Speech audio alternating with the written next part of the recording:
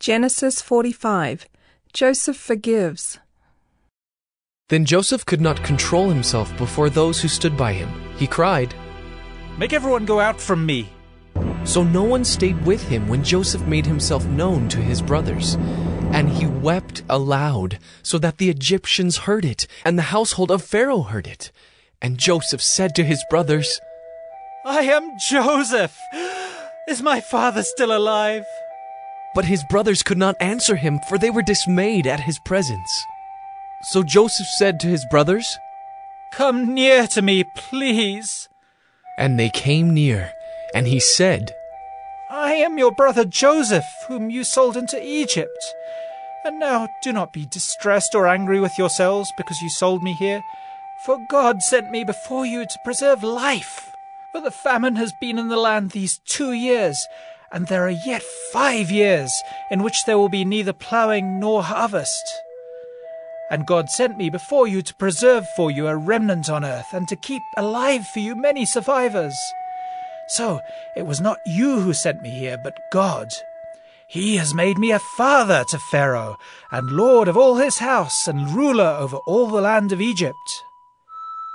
Hurry and go up to my father and say to him, 'Thus says your son Joseph, God has made me lord of all Egypt. Come down to me, do not tarry.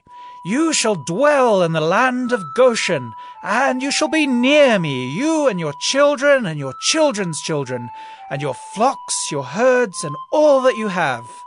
There I will provide for you, for there are yet 5 years of famine to come, so that you and your household and all that you have do not come to poverty. And now your eyes see, and the eyes of my brother Benjamin see, that it is my mouth that speaks to you. You must tell my father of all my honor in Egypt, and of all that you have seen. Hurry, and bring my father down here." Then he fell upon his brother Benjamin's neck and wept, and Benjamin wept upon his neck. And he kissed all his brothers and wept upon them. After that his brothers talked with him. When the report was heard in Pharaoh's house, "Joseph's brothers have come." it pleased Pharaoh and his servants. And Pharaoh said to Joseph, "Say to your brothers, do this.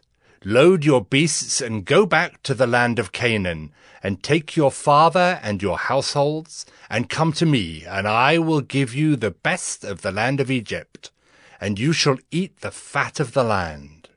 And you, Joseph, are commanded to say, do this. Take wagons from the land of Egypt for your little ones and for your wives, and bring your father and come. Have no concern for your goods, for the best of all the land of Egypt is yours." The sons of Israel did so, and Joseph gave them wagons according to the command of Pharaoh, and gave them provisions for the journey.